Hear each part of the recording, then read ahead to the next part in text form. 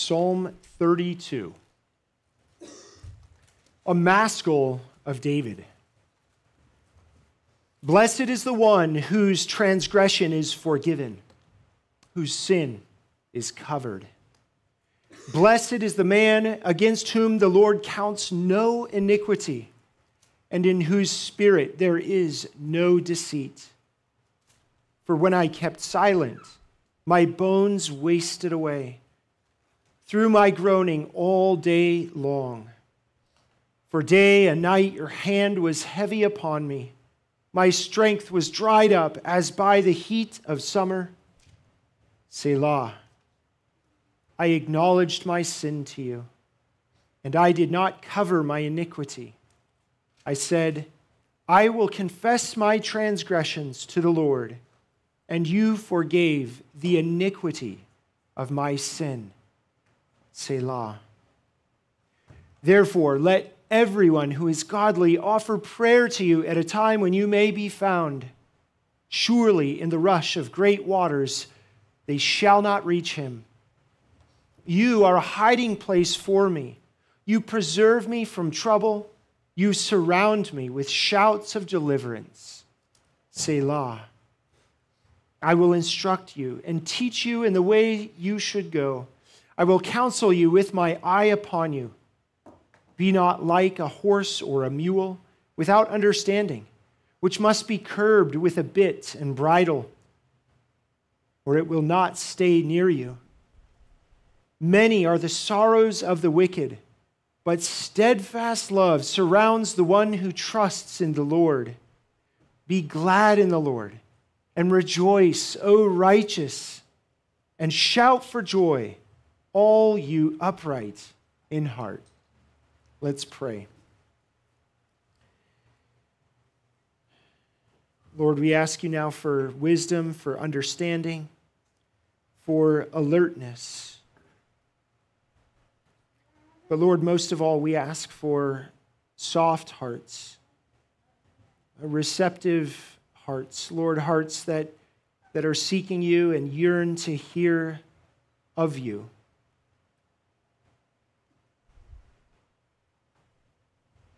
Lord, please move in us by the power of your Spirit. Conform us, Lord, we ask once again, conform us to the image of your Son, Christ Jesus.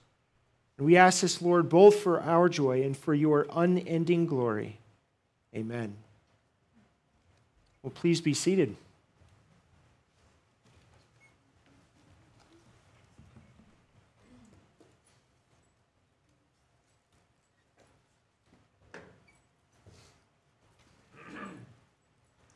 Well, I'm going to handle this psalm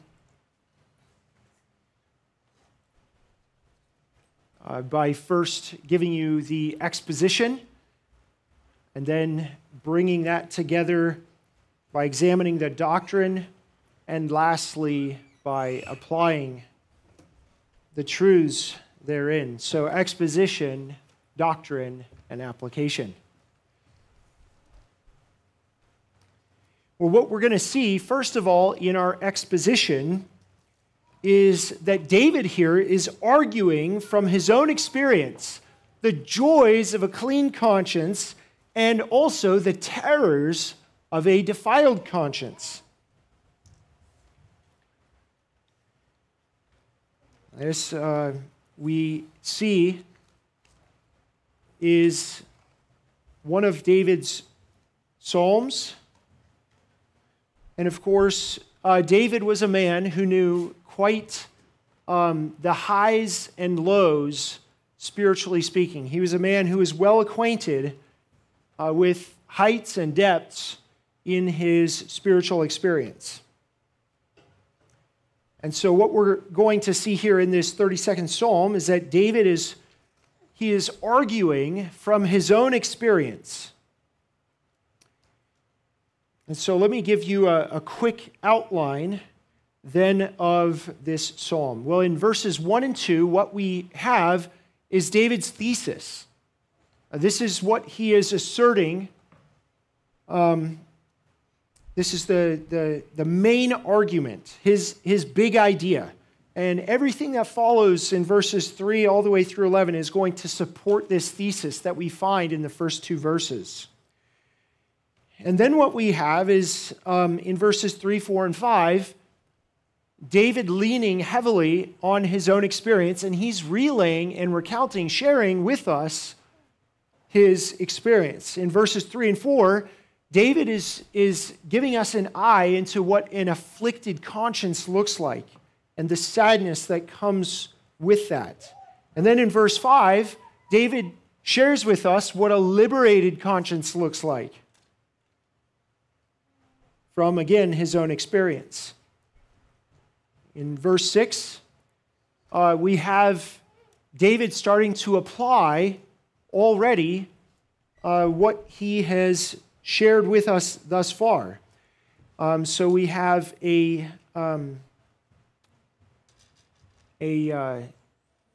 we're commended to seek the liberated conscience. And then in verse 7, we have a confession where David is transitioning into worship. And then verses 8 and 9, David is sharing some heartfelt counsel. He is pulling aside his son and speaking to his son these words of wisdom. And I'm speaking figuratively. There's no son mentioned, but it's as if he's, with a very fatherly care and concern, teaching his son. And then in verse 10, we have the fruits. We see the manifestation, sort of the logical end result and consequence of both the afflicted conscience, but also the liberated, free, happy conscience. So we see a contrast between the two men. And then lastly, we have a call to worship, a call to gratitude and thanksgiving.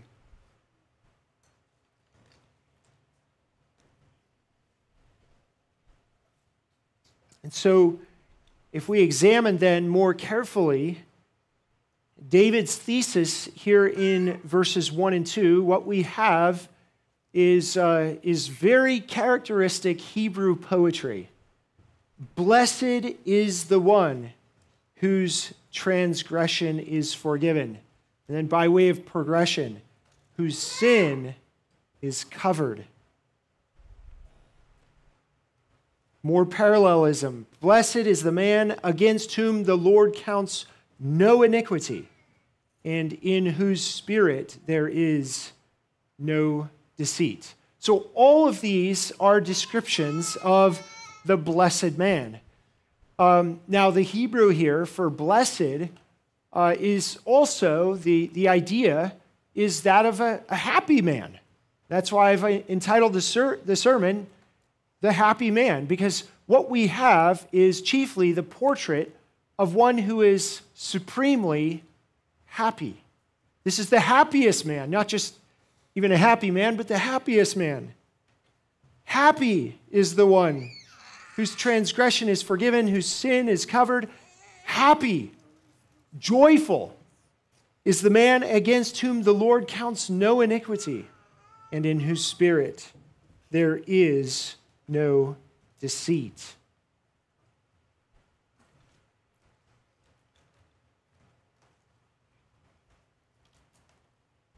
And so again, what we have is David arguing from his own experience. So he's supporting the thesis of verses 1 and 2 by then in verses 3 through 5 pouring out his heart and saying, hey, I've walked this. I know. I've had maybe not a perfectly analogous experience, but when I was in middle school, my uncle pulled me aside and he said, Paul, I want to share something with you. He said, take it from me, I have done every drug that you can possibly conceive of. And he said, Paul, take it from me.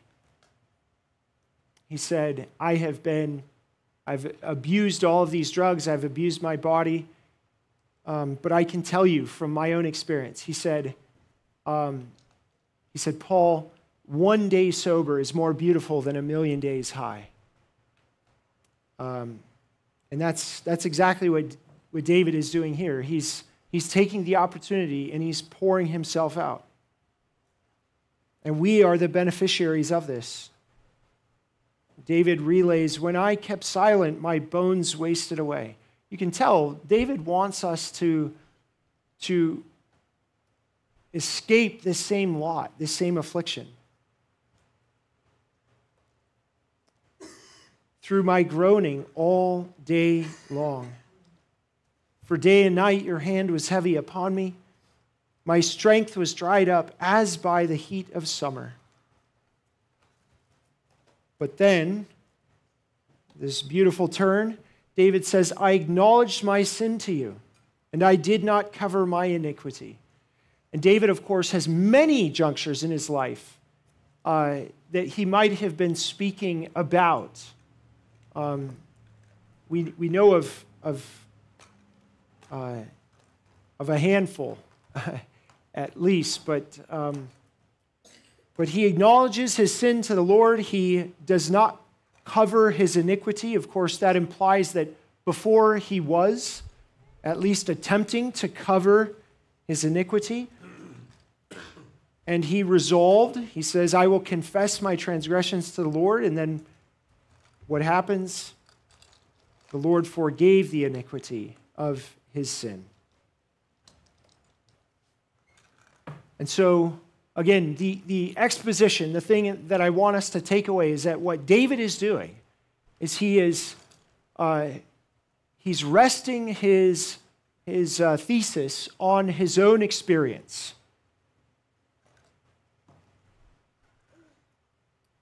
And so that brings us then to the doctrine. And what the doctrine is, what David is trying to get us to is this, that a clean conscience is the treasure which makes the man supremely happy.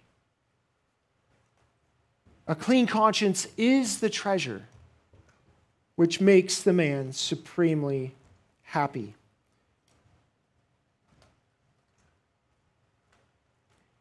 Well, so let's ask the question, or let's see the psalm helping us to understand that we actually all start in the same place. Before we go any further, you might ask, well, who exactly is David speaking to? Or who is this lesson for? Is this for the unbeliever? Or is it for the believer? Is it for the rich or the poor? Well, it's for everyone. David's thesis here is not, this is a lesson from which the Christian doesn't get to move on. We don't graduate from having to keep this truth near and dear to us. But it's for anybody who finds themselves burdened by sin. And so we all start out in that position. Every one of us, the believer and unbeliever alike, when we wake up in the morning, we face a thrice holy God already covered in sin. This is a sin which verse 1 describes as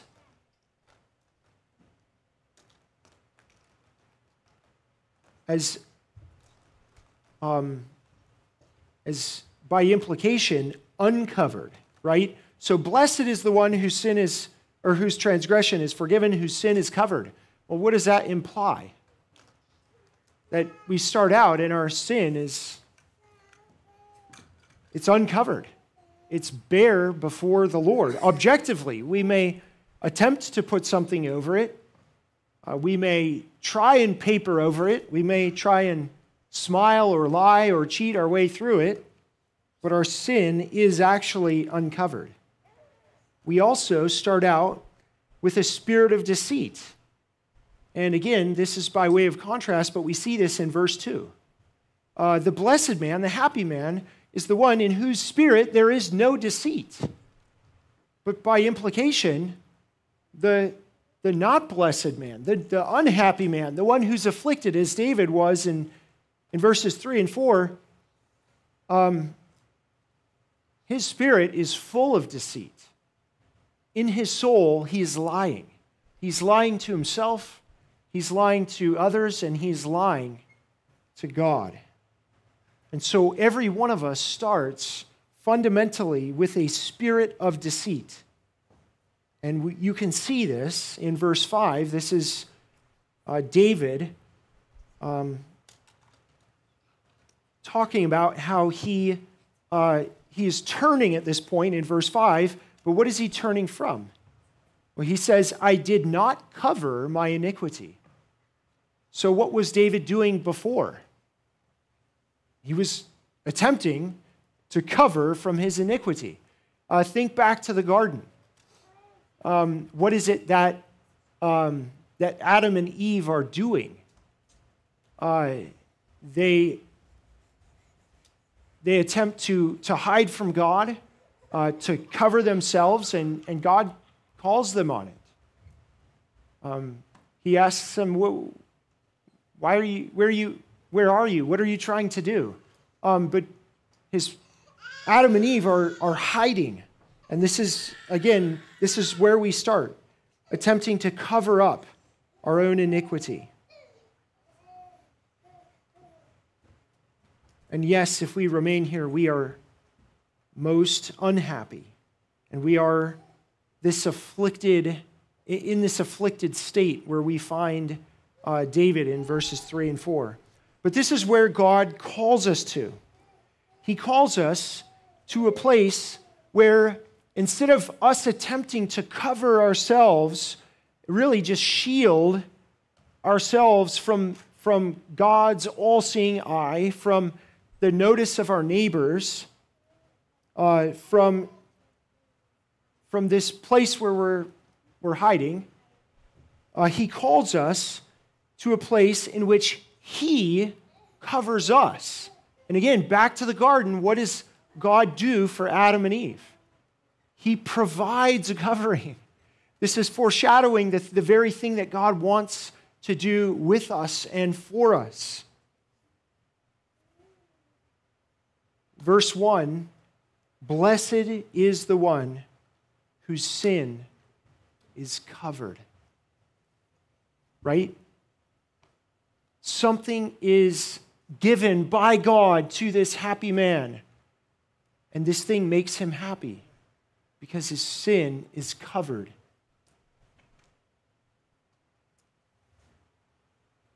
Iniquity is not counted or reckoned against the sinner. So this is the place in which God calls us to. This is starting to sound really good. He's calling us to a place where our iniquity is not counted against us. Brothers, sisters, friends, this is good news.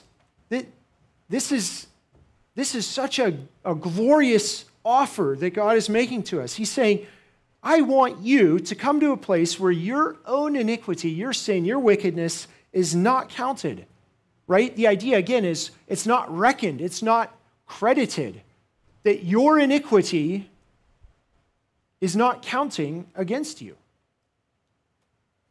This is what's in verse 2. Against whom the Lord counts or reckons no iniquity. He considers it not ours.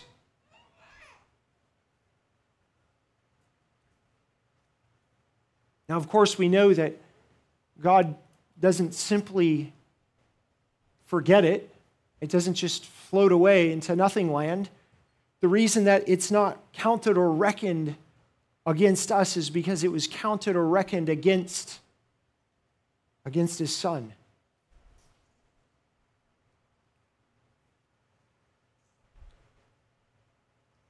But the result of all of this, again, is that the man is infinitely blessed, that he is supremely happy.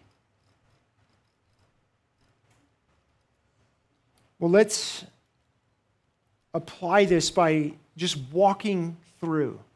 What is the experience? What is the path to which God is calling us?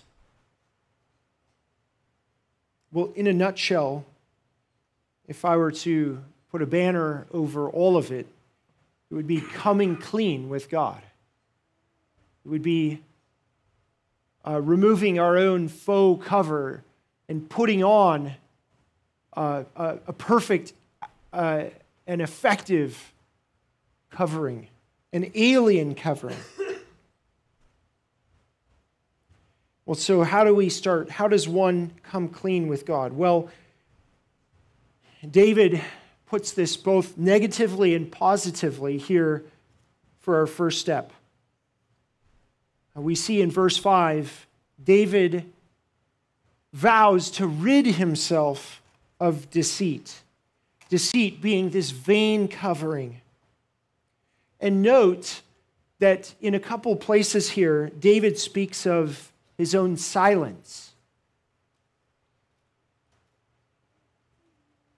Understand that silence is often spoken of in Scripture as deceit, as lying.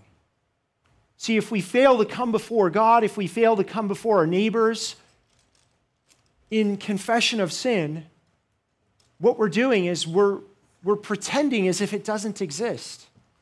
God calls us to articulate, to be specific about our sins, and to actually articulate our sins.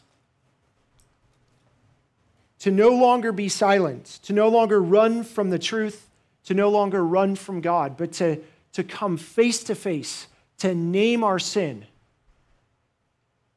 and to no longer be silent.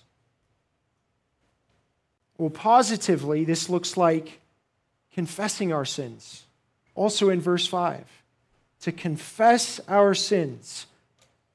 And in this instance, David is doing it. In verse 6, we see that he's doing it in prayer, which is fundamentally and primarily how we come before the Lord. We come before him in prayer. We come before the true and living God and confess our sins first to him. To humble ourselves before him. Well, if you're like me, I think every one of us at some point struggles with this objection. And that is we think, but this couldn't possibly be safe.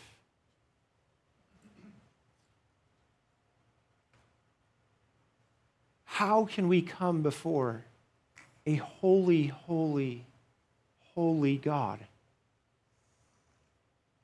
and be honest about how wretched we are? This couldn't be safe. But God can be trusted. And David gives us assurance of this actually in many places here in just these short 11 verses. We see in verse 7 that God is a hiding place. He is a refuge. He is a place where we can go with our deepest, darkest, most vile sins. He is a hiding place for me. He is a hiding place for you. And further, that he also, verse 7, preserves us. That he preserves us from trouble. So far from us coming to him with our sins and him giving us trouble, he preserves us from trouble. And what a beautiful picture. Also, verse 7, he surrounds us with shouts of deliverance. Right? There's choirs of angels. The hosts of heaven rejoice when we come before the Lord and we confess our sins. We say, God, this is what I have done. Against you and you alone have I sinned. The angels rejoice. Shouts of deliverance surround us. In verse 10, the steadfast love surrounds the one who trusts in the Lord. So when we trust him, when we come before him with our sins, our reward is steadfast love surrounding us. And so that persistent nagging objection that I think we all struggle and wrestle with is answered here. No, do not be afraid. Yes, God is holy, but he is so long-suffering. He is so gracious. He is so kind. And he loves us. Well, David answers a very important question, and that is as we do this, the question is, when do we do it?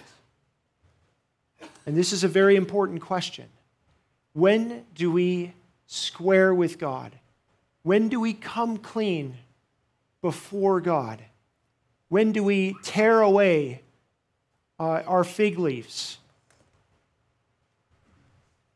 And this is also a very common thing that humans wrestle with when confronted with the truth, is we tend to think, you know what? I know I need to square with God. I'm going to do that tomorrow. And then tomorrow comes, and we say, I'm going to do that tomorrow. And then the next day comes.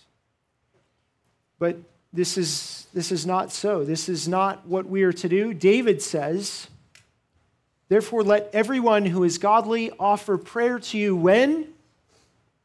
At a time when you may be found. Brother, sister, friend, today is the day when God may be found. If you come before the Lord at a time when he may be found, then, second part of verse 6, surely in the rush of great waters, those great waters will not reach you. Why? Because you will have a covering. You will be surrounded. You will have refuge. But when those great waters come upon you, and you have not come before the Lord, you've not squared with him, you've not come clean with him, those great waters will reach us. Those great waters will overwhelm us. The wrath of God will fall upon us, and God will not be mocked.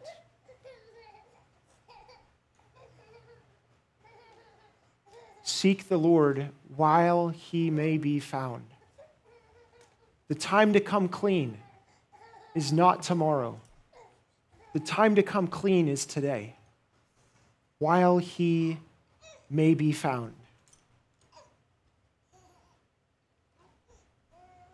Well, we already answered the how. Verse 6 answers this.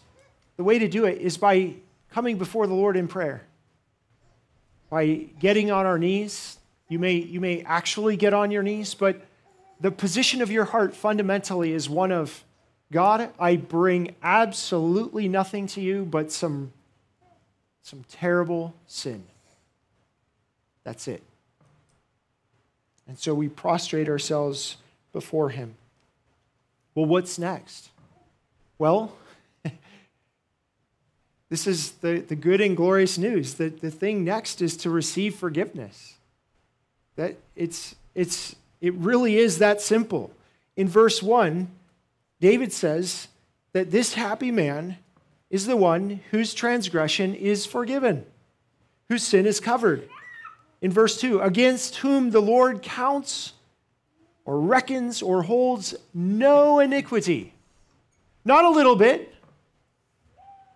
None. Against this person, the Lord holds zero iniquity. And so, it is to receive. Verse 5, you, this is David speaking to the Lord, you forgave the iniquity of my sin.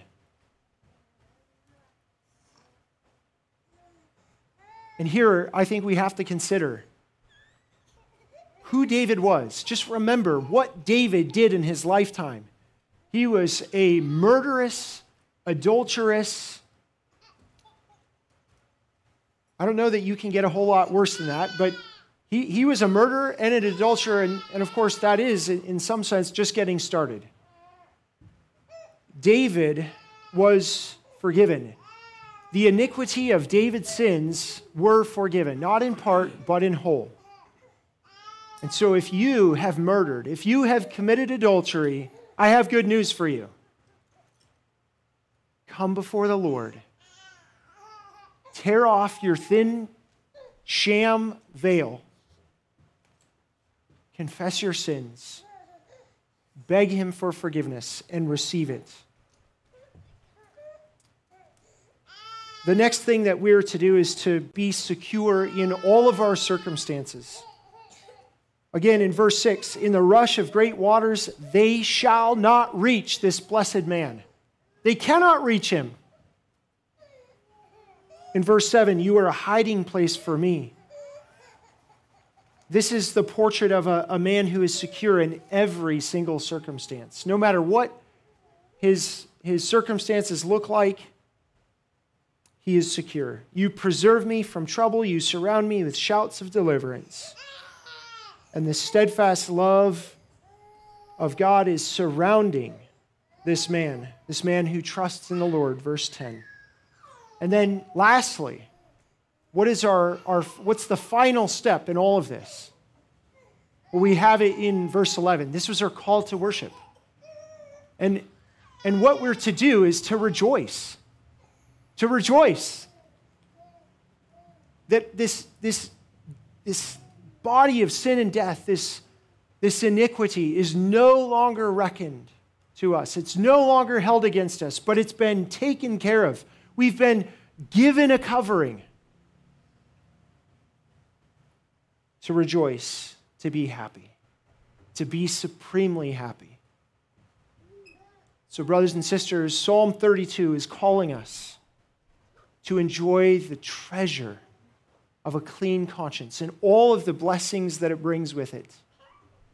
Let's pray.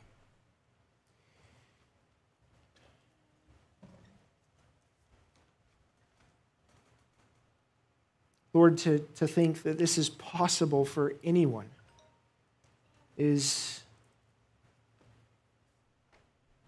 fantastic, is really hard to believe. And so, Lord, we confess that we have little faith here, that we doubt your sure promises that you've given to us right here in this 32nd Psalm.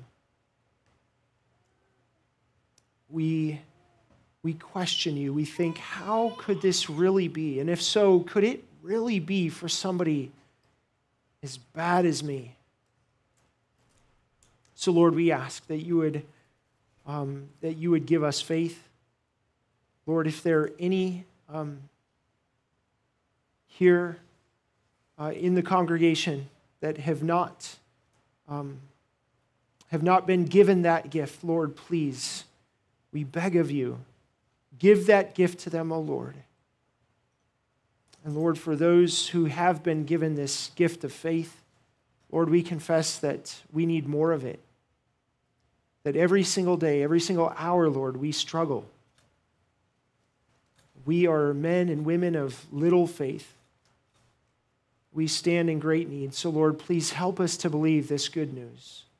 Help us to see that you have given us a covering and that you are holding it out before us. And all that we need to do is come before you confessing our own sin, our deserving of your wrath. Lord, we thank you that you are a merciful God, that you love us far beyond what we could ever dream or imagine. We thank you, Lord, for holding out your beautiful gospel to us in this psalm. So we pray all these things for your great and beautiful name's sake. Amen.